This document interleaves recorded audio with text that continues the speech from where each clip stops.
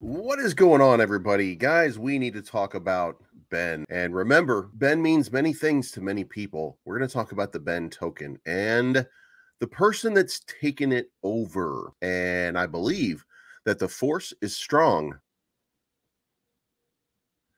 in this one. So it looks like Ben Armstrong from BitBoy will take over the Ben coin, which is an incredible development in the crypto space, but it's what he's going to do with this opportunity that's going to matter the most. So we're going to check our price action. We're going to check out a little bit of the ecosystem here. We learned a little bit from Ben over the weekend about what I've been calling out for a long time, that dirtbag organization known as Cointelegraph, Barry Silbert, and the lying, cheating, conniving dirtbags at the top of cryptocurrency. And hopefully, Ben Armstrong's going to be the hero that we've all been hoping for in this long journey that we have in front of us. So let's check price action first, and let's see where we're going. Now, as you can see, we do have some resistance that's built up. Most of the cryptos that launched in this period did the same thing. They had this little, they had their breakout and they had their big moves. And then that secondary move, you have to make a decision on this secondary move. Like, does it break above and start to create new highs, or does it not? Can it get this? By the way, was going to be the next goal on it, 2380. Doesn't look like we're going to hit that because some things have changed. Now, what's changed? Well, let's go over here. First of all, there's 15,732 holders, or I should say, second of all, Ben.eth, who was the original person who had launched Ben, is leaving the project, and he is quote unquote selling it to Ben Armstrong, BitBoy Crypto, and he, Ben ETH, has moved on to a PSYOP. Now, because Ben ETH has moved on to PSYOP, and is still going to stay around as an advisor, according to a post by BitBoy Crypto. Because Ben.eth is still going to stay around as an advisor, you must understand a few things. First of all, Ben ETH is a pretty good marketer. For the last PSYOP thing that he's been doing, has 204,000 engaged views. And as you go down the list here, you'll see not a huge amount of engagement views, but the people that are talking about it are also getting gigantic engagement off of it. So he's created this system by which people are super excited about PSYOP because he did a pre-sale. Did a lot of things, annoyed a lot of people. And here's the thing: any marketing in cryptocurrency is good marketing. It's what you do with that marketing that really is a testament of your character. Now, if he is a smooth operator who's going to create something out of this PSYOP, then great. He's done a great thing. If he hasn't, he's gotten $5 million. Hopefully hopefully this is going to cause a gigantic run on one token, and anybody who got involved in it has an opportunity to make $1 or $2 or $3. Who knows?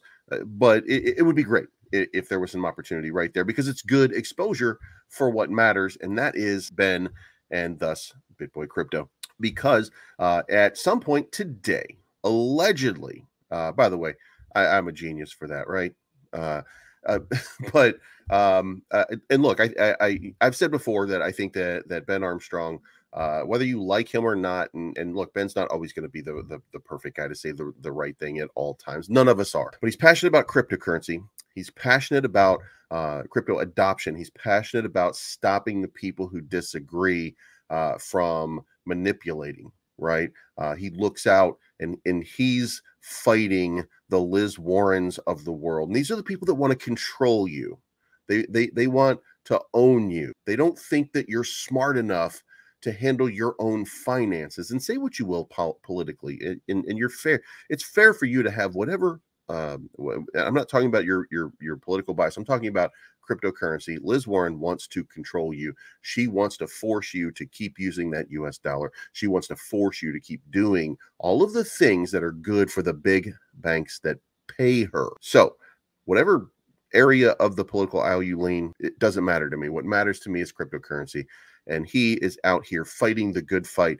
in cryptocurrency. When FTX started to collapse and when he knew it was happening, he was going to the Bahamas. He was going after all of the bad actors in that space way before some of us even had an inkling of what was going on. In fact, most of you still thought that Sam Bankman-Fried was a good guy. And you can laugh and joke right now, but you thought he was a good guy up until this was happening. You thought maybe BitBoy, and look, I watched your tweets.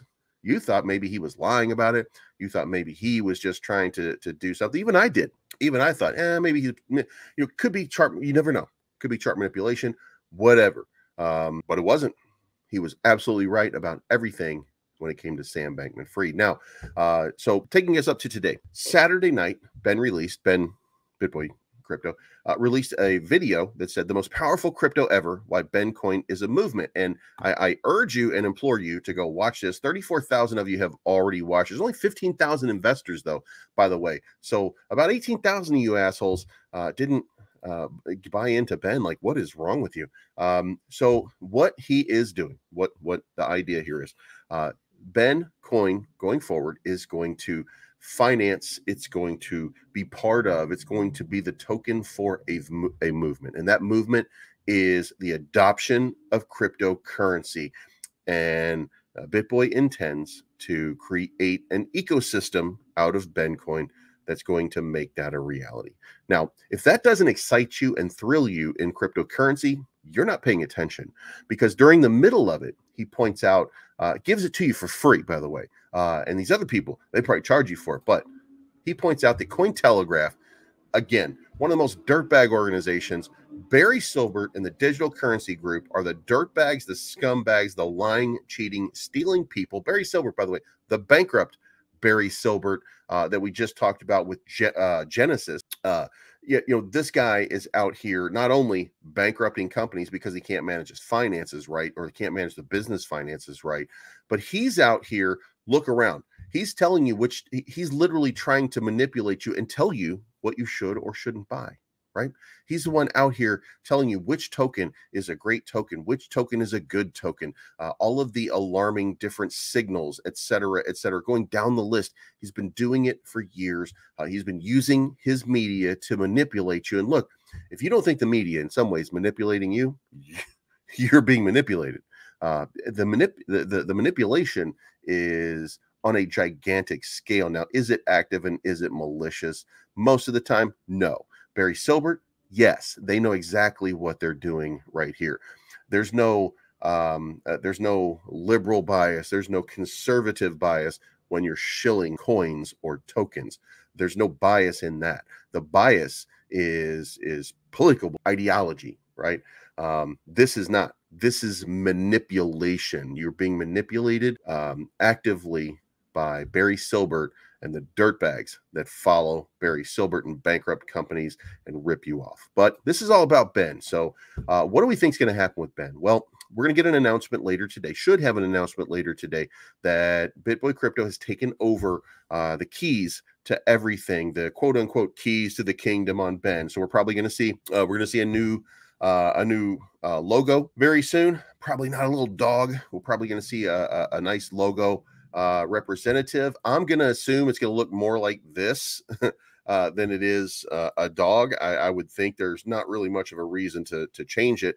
Go with what works and brand yourself and branch it out. Maybe have a little bit of a variation on it, but I would think that you're going to see that BitBoy logo prominently featured. And then some of the big things on Twitter, which we won't get into right now, but is it possible that you can use your Bencoin to gamble with on stake.com? I think that might be a possibility pretty soon. What he's doing right now is creating value.